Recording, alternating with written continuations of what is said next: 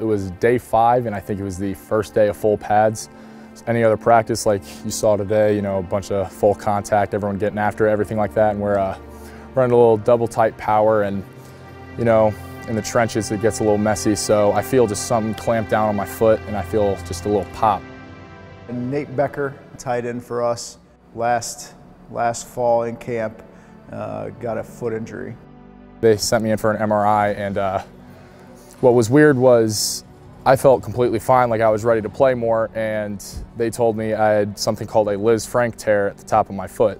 And it's a sprain of a ligament that's pretty important, you know, for a big 275, 280-pound kid to go around and run around. It just wasn't going to be able to do that with this type of sprain. It was something where if I didn't get it fixed, it could cause major arthritis in life after football or even next year.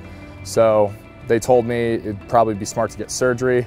At that point, Nate went to see Dr. Raines. We had him down there, and basically they plate that with a plate, and I believe he got 4 or 5 screws to hold that plate in place to take the place of that ligament. Once I was cleared from physical therapy and, you know, cleared to go to Paul, he's given me all these specific types of workouts to do with him.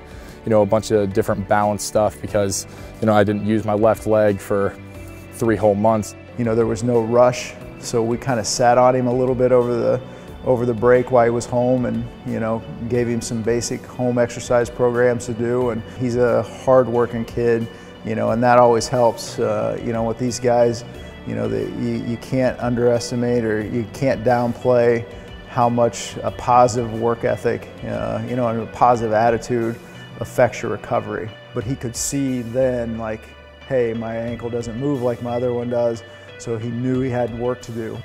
I was just really excited to get back out here more than anything, to play with the guys and be a part of them, because they've gotten so much better this past season that I missed. And so it's been motivating to me how much better they've gotten and how much better I want to get because of them.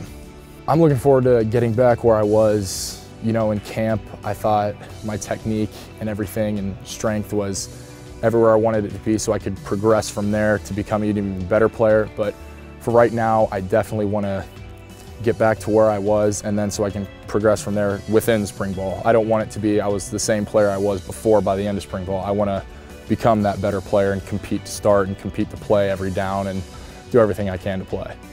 Ready to compete for a MAC championship and show everybody what we can be and continue our success from last season.